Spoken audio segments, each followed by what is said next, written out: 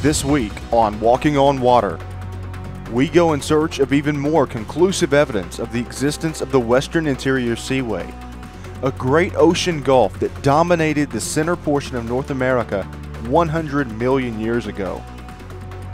After visiting some of the rarest rock formations in the world, we've gained insight into just how the Western Interior Seaway floor was created. We've learned just how violent its disappearance actually was, and discovered that the evidence that is still in existence today is eroding away as we speak.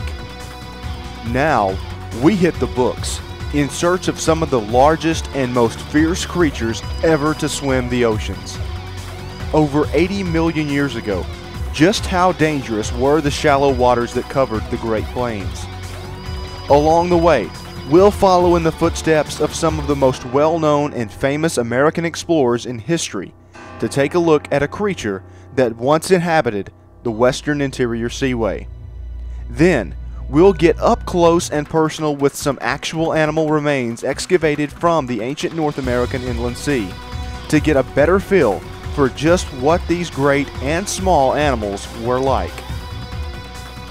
It's all part of our quest to discover modern evidence of one of the most unknown stories in North American natural history. What creatures inhabited this vast ocean, and what, if anything, remains of them today? Join us now as we go walking on water.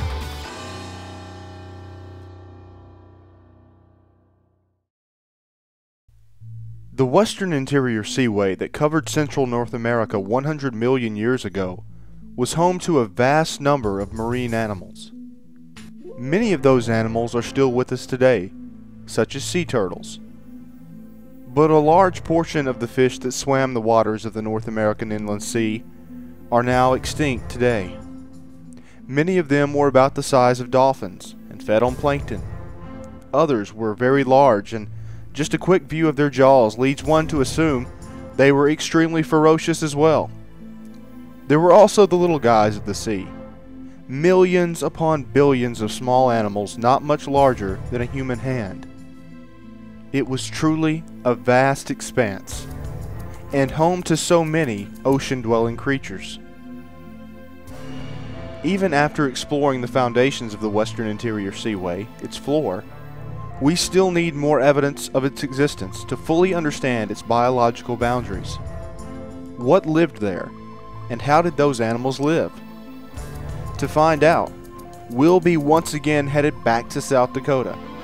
But this time, we will start our journey by following another team of explorers from the not-so-distant past. Well, they aren't so distant when compared to the Western Interior Seaway, which existed 100 million years ago. No, these guys didn't grow up too recently, but they did live in modern enough times that they were citizens of the United States. Their names were Lewis and Clark. That's right.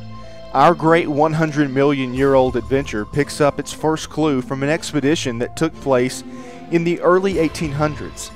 The expedition of Lewis and Clark, legally named the Corps of Discovery, was commissioned by President Thomas Jefferson in 1803. Their job was to explore the Louisiana Purchase to the north, establish trade with the natives of the region to the west, and make sure the United States laid claim to parts of the Pacific Northwest before any other nation. During their journey, they used the Missouri River to travel. Rivers were at the time like modern interstates. It was the fastest way to travel.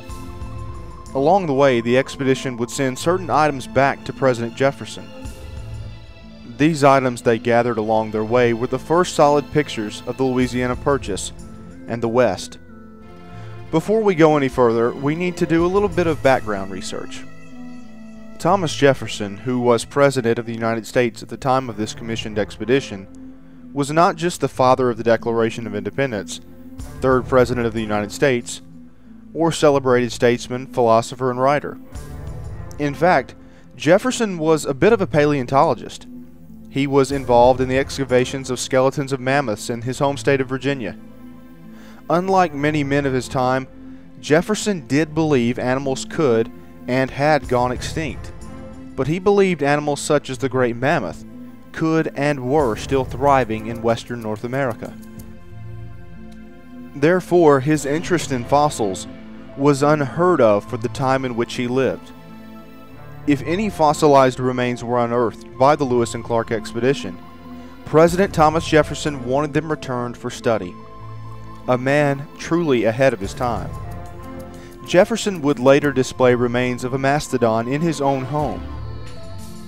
But the really intriguing thing that will interest our search came on August 6, 1804, in the Pierre Shell, just a few miles from the Missouri River. I've now reached the Missouri River, and I'm in the region of the Pierre Shell in South Dakota. That Pierre Shell actually stretches from North Dakota all the way to New Mexico, which means it covers a vast portion of the North American continent. The Pierre Shell is typically around 700 feet thick and is a dark gray color and has a massive number of marine fossils dating back to the period of the Western Interior Sea, 80 million years ago. Those marine animals died over time, over millions of years. Their bodies decayed and fell to the bottom of the ocean floor, and over time were crushed with seashells and other organic materials and create what we know today as the Pierre Shell. It was near this spot on August 6, 1804, that Private Patrick Gass of the Corps of Discovery found the, quote, petrified jawbone of a fish or some other animal in a cavern. The fossil was sent back, eventually finding its way to the American Philosophical Society, where it was misidentified. It was eventually known to be a Saurocephalus lanciformis. Pictured here is the jawbone discovered. Saurocephalus was a fish widespread through the world's oceans. Its unique feature is an odd bony projection from its lower jaw that has no teeth. With a long, almost torpedo-like body and sharp teeth, it's likely Saurocephalus was a meat-eater. Many more fragments of this specimen have been found since the Lewis and Clark journey, but the most intact was found in Jordan. The largest found of these fish measured up to 2 meters in length, suggesting they would have preyed on small marine animals, including some sharks. Some paleontologists believe that this fish used its long lower jaw protrusion to ram and stun its prey. Its most comparable modern fish might be that of a barracuda, although there is likely no relation. Just over 1 month later, on September 10, 1804, the expedition made yet another discovery of an odd fish. This one, however, was much larger. William Clark's description paints an amazing picture, luckily for us, since the remains were later lost. He recorded, quote, below the island on the top of a ridge, we found a backbone with the most of the entire length laying connected for 45 feet. These bones are petrified, some teeth and ribs also connected, end quote. Other members of the Corps of Discovery wrote down their account of this find as well. John Ordway wrote, quote, the rack of the bones of a very large fish, end quote. Joseph Whitehouse said he, quote, saw lying on the banks of the south side of the river the bones of a monstrous large fish, the backbones of which measured 45 feet long, end quote. Though the bones that were sent back to Washington were unfortunately lost, we can speculate from the concurring descriptions that this was most likely a mosasaur. Some have suggested it could be a plesiosaur, but in all likelihood it was a mosasaur. Mosasaurs appeared during the last 20 million years of the Cretaceous period. They likely breathed air and were very well adapted to living in warm, shallow seas, ideal for the Western Interior Seaway.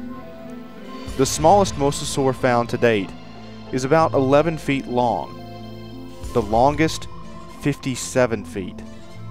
That means the mosasaur found by the Lewis and Clark expedition was a large adult. Equipped with a double-hinged jaw, mosasaurs were able to swallow prey whole, much like that of a snake, although it grew to 50 feet in length. It was a terrifying animal in its day. Items recovered from Jordan show that mosasaurs were amazingly covered with diamond-shaped scales, again much like that of snakes. Some studies showed that mosasaur scales were, however, non-reflective. Paleontologists today believe that mosasaurs were lurking predators that were calm until their prey swam by. Then, with a stealth-like attack, they went in for the kill. So here are our first true animal remains from the Western Interior Seaway, amazingly discovered on the first commissioned expedition by Americans through the Louisiana Purchase. But the evidence doesn't stop there. More is still around today, even more animals that once lived in this North American inland sea. Just a little further to the west in South Dakota, our next piece of evidence of the Western Interior Seaway unfolds. Again, more solid evidence of the animals that once lived here. We made a stop at Ken's Minerals. For decades on end, miners in the Black Hills have been making everyday discoveries that prove a vast gulf once covered this land. At Ken's Minerals, I found a polished fossil of 2 ammonites and a nautiloid. These fossils were both found in the Dakotas. They come again from the Pierre Shale. Both of these creatures are fairly small, but some ammonites could reach up to 2 or 3 feet in width. The largest ever discovered is about 8 feet tall, extremely oversized. These particular ammonites are just about 3 to 4 inches in diameter. Ammonites can be traced back 400 million years. They went extinct about 65.5 million years ago, about the same time as the dinosaurs, but we know they lived in oceans. Ammonites are a staple of the Western Interior Seaway. These shelled creatures are related to modern coaloids. We have solid evidence that mosasaurs actually fed on ammonites. All that is left of them today are their outer shells. There would have been a soft inner body that typically is not contained in the fossils we now find. We do have a good idea that they lived in the open ocean because they are found most of the time in rock layers that are not with bottom-dwelling creatures. Recent studies have discovered that ammonites actually fed on plankton. It's theorized that they defended themselves by squirting an ink at their attacker. The other specimen found in this same rock is that of a nautiloid. A similar shelled mollusk, nautiloid had a rather elongated shell. It's very likely that since these 3 animals were all buried and fossilized at the same layer, they probably all died near the same time, perhaps even in the same year, some 65 to 90 million years ago. Since so many of these small animals turn up every week almost throughout the central United States, they themselves are plenty proof enough of the Western Interior Seaway. But records indicate even more fossilized remains of animals from this ocean gulf. One fossil that also turns up quite often is that of a giant shark called a megalodon. Like ammonites and nautiloids, megalodon teeth are such regular finds that you can actually buy them at rock shops for really next to nothing. These giant sharks were extremely abundant 28 million years ago, near the time that the Western Interior Seaway began to recede. This smaller shark tooth is that of a megalodon that was about 15 feet long, very small for such an animal. From modern studies, we are able to see that megalodons could reach up to or just over 70 feet in length, larger than a whale shark. Most scientists believe that megalodon is kin to the modern-day great white shark. After several discoveries of nearly intact jaw structures, paleontologists have been able to see the positioning of teeth inside the jaw of a megalodon shark. It's frightening, to say the least. Due to its great size, it's probable that megalodon was an active hunter of large whales. A 2008 study suggests that on average, a megalodon's bite force would exceed that of 41,000 pounds. Now compare that to a great white, which carries a bite force of barely 4,000 pounds, and you all of a sudden find a fish that may have been the most terrifying animal ever to exist. We've put our research skills to the test and found 5 marine animals that we know lived in the Western Interior Seaway. Millions more called Central North America home, but we've been able to get up close and personal with these few.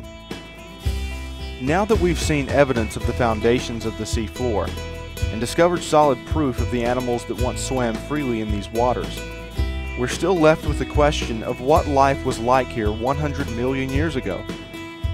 What signs of the sea are still left for us to find in modern geography? And just what did this North American ocean world really look like?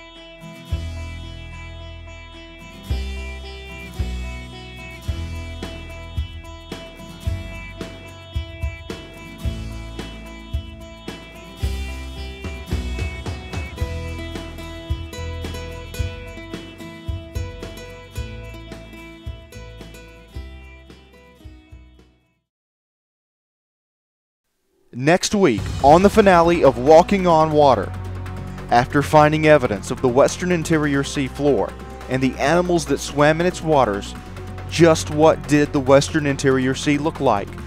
And does modern geography still reflect its ancient past? We'll once again go exploring to discover the land in which this lost gulf presided and take a virtual tour of the 100-million-year-old Seaway.